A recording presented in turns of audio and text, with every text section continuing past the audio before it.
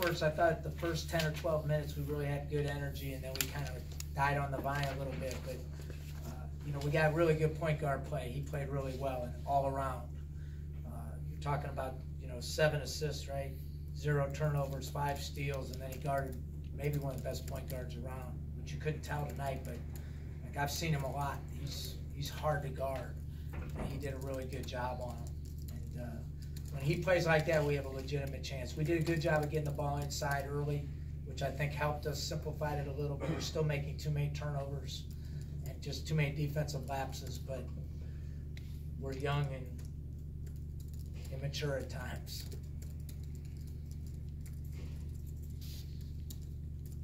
What do you think whenever your team to keep the lead? There was some points there, maybe they was getting away from them, but they hung in there. Well, I mean, we shot at a high rate, and you know, we were able to get the ball inside when it mattered, and we made a couple good offensive rebounds and a couple easy ones around the rim, and then we kicked out for some threes, which helped us. I mean, you know, we just have to keep improving attitudinally. You know, no disrespect to anybody. I know everybody wants to play, but like, you got to care about winning first, right? And then you have to play it at a higher level to get more minutes. And so, like, that's what you manage nowadays. And so, I think if we do that, our emphasis will improve, and we'll play better defensively. We'll take better care of the ball. But they're good at stealing the ball. If you look at the numbers, they've forced a lot of turnovers throughout the year. And at times, I thought we took care of the ball, and then at other times, we just made some silly ones. Keith, Mike Hughes has been shooting really well the past 3 games, 20 points tonight. How impressed were you with him? I guess he did have the 5 turnovers, but you know, he gets tired. I think I give Mike a lot of credit for what he's been through. You know, he had a marginal first year at Akron, and then he had the surgery last year. But he cares. Like, you can tell he really cares about winning. He plays probably with more enthusiasm than most of our guys. And when he gets it around the rim, he's a load. He's good. He's good. He's worked hard at it. And I think he makes mistakes when he gets tired. It's evident.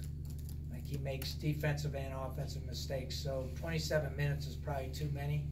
And really, Rotroff and Amari Kelly are going to be good players. We got to get them more minutes. You know, so he doesn't. I think Mike's probably about a 22-minute guy right now, as hard as he can play. I think he's taking a lot of plays off because that's just what he has to do. But look at he's scored in double figures every game but one, right? And he presents problems for people because he demands double teams. Pretty much, if he catches it down there, he's going to score. And that's a big difference from this year's team from last year's team. I didn't realize he had that many, to be honest with you. Keith, you were able to hold Marshall under their season average for scoring, but your guys were just in here saying, you know, they thought there were a lot of things they could still have done better on defense. What's your assessment of their overall defensive play? I don't want to sound negative. So the last time we played them, they got 85 on us, and we were a pretty old team. I thought they were a little better offensively the last time we played them. Now we got 99, but they're hard because that point guard puts severe pressure on you, and then you figure the 3 guards they have are all good. Like, people don't think Jared West is as good as the other 2, but he's a good player. So you figure you got West and you got C.J. Burks and you got Elmore. Those guys are really good. Where they're missing a little bit is last year they had the other kid that turned pro early, the big guy. So they're missing that, but he's unbelievable at developing young big kids, so they're going to get better. So I didn't particularly like our defensive. I liked it at times. I thought early in the game we got our hands on a lot of stuff other than the first 2 baskets.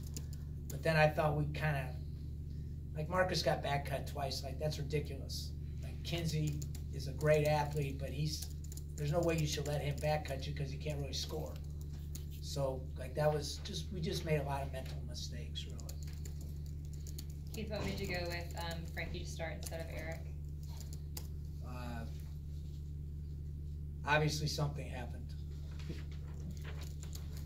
So I really don't want to, you know, that's confidential between me and him. But decided to go with Frankie. But the key to all of this is having great discipline, having discipline in your program and understanding what's important and building this for the long term. So I'm not going to let guys just do whatever they want, period. I'm going to discipline my team like they should be disciplined, just like I discipline my son and daughter when I don't like what they do. You mentioned one of the questions you had going into this month was defense and on the rebounding side. You were a +8 in that regard, taking advantage of that paint advantage. How important is that moving forward for you and for this team? Well, if we're playing all those big guys, we didn't play small one time tonight, right? So if we're going to play all those big guys, then we need to rebound the ball. And we still have to do better than that.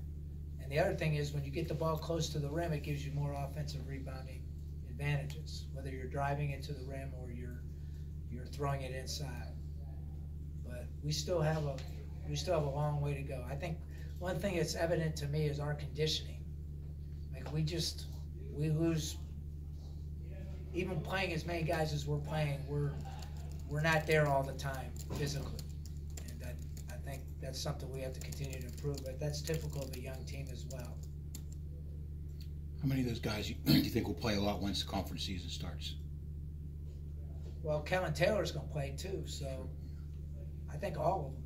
Mm-hmm. Like when you say those guys, who are you referring to? The guys who played tonight. So Wade, Lamar Norman, Amari, Rotroff. The guy who had the most minutes tonight, are they going to be playing when the conference season? Well, they all played the same pretty much, other than Sincere. I don't think that's going to change much. Mm-hmm. I'm trying to still figure out who the best guys are, and who. So when I say that, you understand it's not necessarily the best 5 guys. It's the best 5 that play as a team the best, right? So that becomes a key element as to who you're playing. Keith, was it good to see Mike Lewis get going a little bit with it, the way he struggled putting it in the basket? Yeah, it was good. I like Mike Lewis, and he deserves to have success, so it makes me feel a little bit better. I wish he would have played a little bit more, you know, but again, that was a little bit defensive based at the start of the second half, and then some plays down the crunch that I didn't particularly like. You know, we got driven a couple times, but he can put the ball in the basket, and I want to play him. I really do, because he's a good person. He's a good guy. He does things the right way. So he's going to get better and better because he puts the time in. Keith, Marshall had 4 starters back from the team that beat Wichita State. How does this victory rank among the victories you've had here at Duquesne in 2 years? I would have been disappointed if we didn't beat him. I'm going to sound arrogant. But, I mean, I just feel like we have to win at home. If you want to be a good team, you have to win at home. So if we go to Marshall and they beat us, maybe I wouldn't be disappointed, but I'd be disappointed if they beat us at home. I think they're a good team. I think, like, if you don't really try defensively, they can tear you to pieces, right? Like, they'll dunk at the rim, they'll shoot threes. We still gave up 9 threes, which is crazy. I mean, we got to do better than that. But it's a good win. I mean, I think the Radford game turned out to be a good win, but we didn't really probably figure it was a great win. But from what they did later on. I mean, they beat Notre Dame in Texas on the road, and they're an NCAA tournament team. The good thing is we're playing teams that have been there. So, you know, they have a good feel for what it takes to win. And, you know, that guy's a good coach. That guy, so you know how the NBA and the college game has changed? D'Antoni's the one that invented that stuff. They got it from Europe. So his brother and him and a couple other people brought it from Europe, and now everybody's playing that way. So it's kind of like playing the Princeton offense. He invented this, him and his brother. So like they're the best at it in the country. So when you give up a dunk or two, it's not because you're so bad defensively. It's just they're good at it. Keith, you mentioned you're still trying to find the 5 best guys that, you know, work the best together.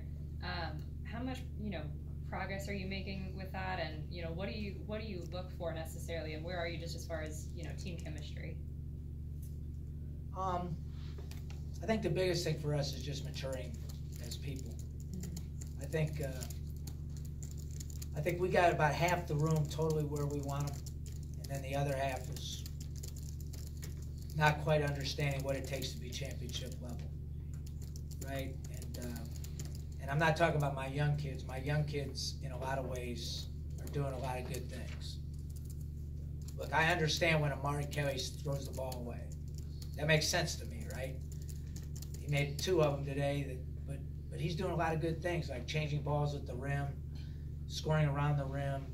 We just have to roll with them, you know, and we got to take a hit or 2 along the way because we have to roll with them because those guys are good players. They're going to be really good players. And again, I think the biggest thing for us is we just have to mature and care about winning more than anything. I think that's the key to everything we do is going to be our mental approach to everything. So Marcus Weathers is a good example. He wants to win.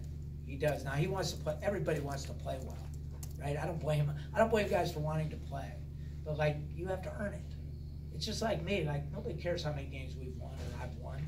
It's all what I do now, right? Like I get it, right? I have to produce, and so do they, right? It's as simple as that. And they have to produce every day in practice. I think that's the key.